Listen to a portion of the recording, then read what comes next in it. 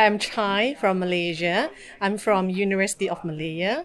My research basically focuses on food microbiology, biotechnology. I do a lot of work on biosafety and biosecurity, trying to promote the culture of responsible conduct of research that include topic on dual use in Malaysia.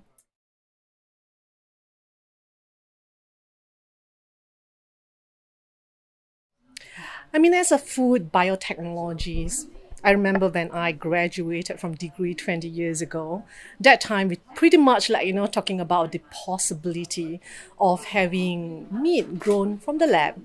So having a possibility to fasten all the genomic sequencing from months to weeks that will enable us to really decode the genome and to do something about it. But today, look at what we have.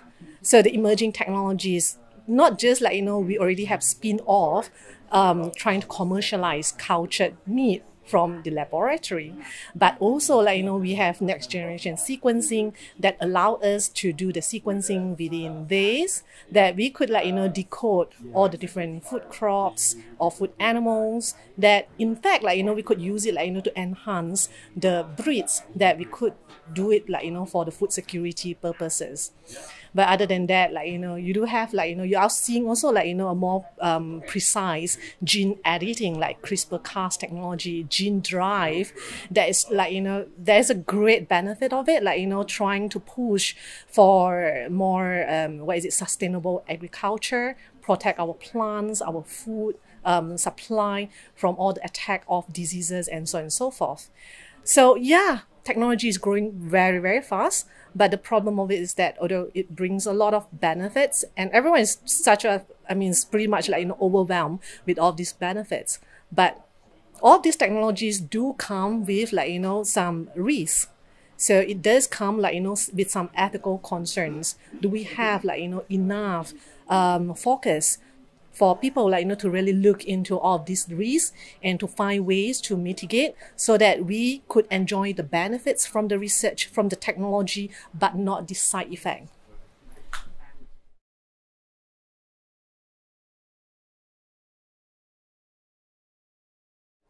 So in Malaysia, so I would say that the awareness on risk, on biosafety, biosecurity, particularly dual use, is not really there. So all of this, the main focus, on all this technology are how this technology could actually be used to enhance economy of the country. So how could we actually produce more papers from this technology? So generally, when we are talking about awareness, what is dual use, we should actually assess our project, the technology, before we actually go into the research itself. There's not much of it. So in terms of policy, we don't really have a policy to govern, to regulate the biorisk that come from these emerging technologies. So generally, in Malaysia, the first step that we actually need is to create that awareness, to create that need and requirement to regulate the risk, potential risks, come from these emerging technologies. The culture is not there yet, so there's still a long, long way for us to go. And I hope that, this activity, this toolkit will actually become a bridge, to enable us to actually create these awareness. And then we can talk about, the policy. Then we can influence the policy makers that we do need a policy on this.